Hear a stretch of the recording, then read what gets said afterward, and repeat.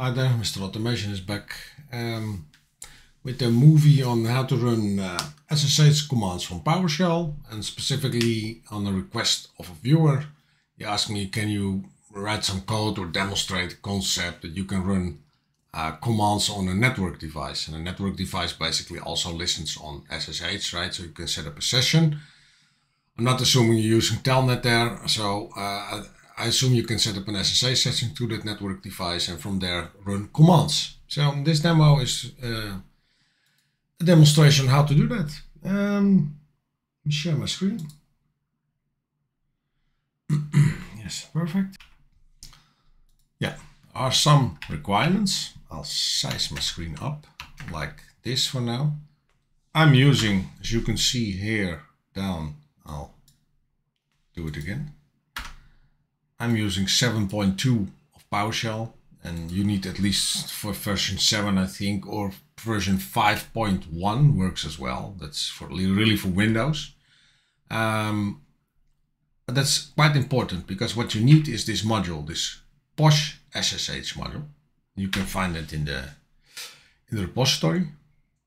So let's try to find it, and we found it on in the PS gallery from Microsoft. We have there Posh module. You can also install that module if you don't have it yet. So then you install that module, and then if you have that module installed, you can actually use that module. And as you can see, you have some exported commands there, some commandlets we can use, and those commandlets we will use throughout this demo. Yeah, that was the start. So let me comment this out. I'll leave it in for the demo. Let's just create a very simple script. I prepared a little bit. First, let me show you what I did. I have a script which can deploy virtual machines for me, and I deployed 5 Linux systems here. L1, 2, 3, 4, 5, right? I deployed those. I will turn them on.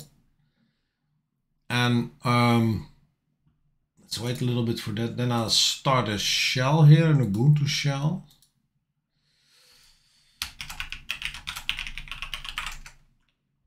Yes, and then I'll SSH root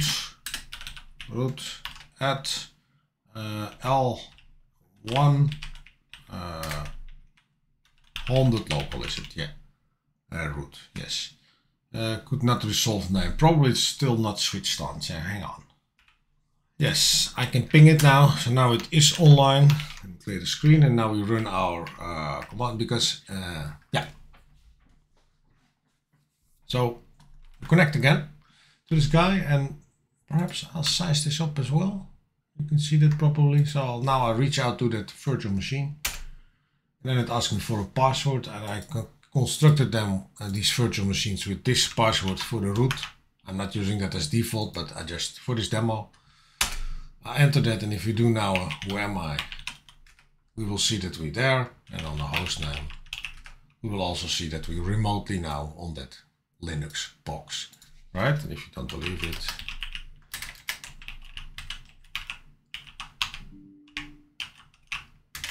release red. Hang on. Yes, I thought I was on the Red Hat, but I'm on CentOS. So it's CentOS release, and there you see I have a CentOS 7.9 here, right?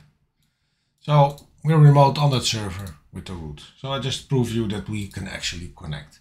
So what we do in the next simple script. First I start the debugger, and then explain a little bit what's happening. It's very simple. Run the code. Yeah, like this. First line is the password in plain text. This second line is, or the number 9, is basically converting this plain text string to a secure based string. So that's a different type. It's type secure string, and this is of type normal string. You see just plain text password. And on the next line, line 10, we then construct a credential object, and of this type, PS credential, and it provides some arguments. The first argument is the username, that's root. The second is the secure password. We just constructed that here. And with that information, we create the credential object inside of memory. Then on the next line, we set up an SSH session to a remote server, to this one. So imagine this is your network box. and we provide the credentials to connect to that device. So we do that now. So now we have an SSH session. You see that connected is true to that remote box. And over that session, we can now run commands. And we do that by, on line 12, by Invoke SSH Command, and then specifying that session that we have created here. And then the command you want to run. I now do a simple directory listing, but you can even provide a very long script here if you want. Run this. Now we capture the result in O. And if we look inside of O now, you will see that you get the host name back. So on which server it run, output, so directory listing, you see the output of that here. And we can also tap inside of the dot output, right? It's just this property, and see actually all the, you see, var, user, temp, sys, and such, proc, you see, the Linux file system. And then on line 15, we remove the session from memory again, and the script is done. Very simple script. So let's advance this a little bit. So I'll comment this out like that. I'll leave it in for the demo. I'll remove this break as well. Now let's imagine we have a CSV file to work with, right? So I constructed the CSV file here with some headers, hostname, username, password, command to run. Hostname is the name we're connecting to. Username is the username we use to connect to that device. And for me it's all root, but perhaps you have different flavors there, different user accounts, I don't know. Perhaps different passwords, so you can provide the password per connection. And then a command to run also per connection. So here we do a directory listing. On the second one you do an echo. On the third one a host name. And here we get the IP address. And here we run a couple of commands even on that remote system. So let's go back to this script and I'll show you how you do that. So what you can do in PowerShell is import a CSV file just like this with the one-liner. And of course we can even make it shorter. You can also do this, of course, replace this all by that. Yeah, it's possible as well, whatever you like. And then we're going to iterate through each item in this CSV file. That's then an object. And then we can actually do the same that we did here, but then on multiple systems, right, in a loop. So let's look at this code now. So I'll put the debugger here on the first item in the loop.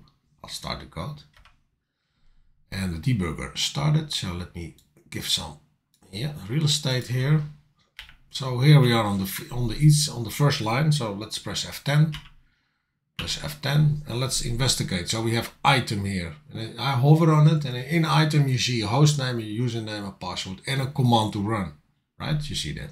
And that's exactly this first line, of course, right? That's the first one. That's an object now. And then the second one gets an object as well in the next iteration here. But for now we have this guy to work with. So basically we do exactly the same as you saw before. So first we convert that plain text password again to a secure string. We do that here. Then we create that credential object in memory again. Then we create a session to that remote server over port 22 with that credential that we just created here before. So we hand that over. And then over that connection, we execute the command. And which command? This item.command to run, right? That comes now from here, this command to run, right? If you look in item here, item.command to run, right? ls/. So if we then press next, we have executed that command and saved the result in O. And now inside of O, we have some results again. And I'll show that here on the screen. You see here the directory listing again, right? As you expected. And let's move on with the script. Let's run it for all systems now. So now it's connected to all those systems and did everything we specified in the CSV file. So the first one was the directory listing. You saw that already, right here, the directory listing. Directory listing there. The second one is an echo command. Don't know why it's doing this. This is an echo command, the second one. So, and that's yes, right? It corresponds to this. This one, the third one, runs a host name. So that's on this server, on this remote server, it runs the host name, and that is the host name indeed. That's correct. And then the fourth one, we get the IP address, IP, as you can see. So that works as well. We get that here. And on the last one, we run whoami hostname and a cut of a command, and we see that here. And the output of this file you don't see because I don't think this file exists on the server. So that makes sense that it doesn't return anything there. Let me think. Yeah. I cleaned up the code a little bit, give some more real estate. Let's clear the screen here. Let's go to the directory where this script is. I don't know out of my head, to be fair, so I'm going to get some help here. I know this does exist. And then my Explorer opens here, and I know in which folder it lives. And then I can change to the directory here for now. I can do a listing, and now we can run that script again from this folder. And let's see what we get. Okay. You see? This one, the first one, directory listing. Second one was yes. Third one, right, exactly the same as we had here. And imagine we're doing something else here. I'll remove this last command, by the way. Echo yes becomes echo no, okay? And the directory listing we're now going to do on the home directory, okay? So that will be a small list, I think. I think there's only one folder there. So we do /bin, I guess. Should get something back there. So let's change this. Let's change the script also a little bit so you can examine the output a little bit better. And how we can do that, for instance, we can do a start sleep here if you like. Start sleep minus seconds we do this time, and let's sleep for 5 seconds. And just or 3 seconds should be fine. And then you can sort of examine the output per item, okay? So run it again, we run the same script again. So that you see the bin, that was the directory listing of the bin that you saw there. Now we start with the second one, no. You see that? No on the screen. Third one is the host name again. The fourth one is the IP address. You see all the information about the IP address on that system. And the fifth one is the who am I and the host name command. That's what you see here. Yeah, use your imagination. Of course, you can have some longer commands, perhaps concatenated commands like I do here, or several on one line, you know. You can also run commands like this, you know. I think you can append them. You can add multi-threading like this even in commands. That's besides the scope of this demo. Let me verify one more thing. Yeah, I think that's it. I don't need to make it any more complicated because it's not very complicated. It's very easy. I showed all the steps, importing the modules, finding the modules, and such. And we have a loop here. So yeah, that was it. Thanks for watching. See you again. Bye.